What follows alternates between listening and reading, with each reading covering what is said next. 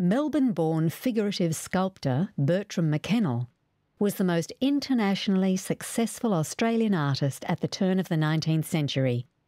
He was also the only Australian artist to be elected a member of the British Royal Academy and the first to be knighted in 1921. Mackennal's marble bust of the young American woman, Miss Grace Dunham, is indicative of the sophisticated clientele that the sculptor secured from the 1890s. Grace Dunham was born in New York and made her debut in London society in the 1890s. Mackennal skillfully captured the elegance and refined beauty of his subject. Her head is turned slightly, as if averting direct eye contact with the viewer, a detached poise befitting her social and unmarried status.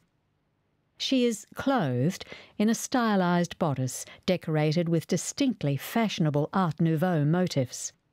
The sides and rear of the sculpture remain largely unadorned, as this portrait bust would most likely have been placed in an alcove or recess in a fashionable New York or London residence. Grace Dunham would have posed for Mackennal while he modelled her features in clay. As was accepted practice, a trained assistant would then have carved the marble bust, which Mackennal would have finished.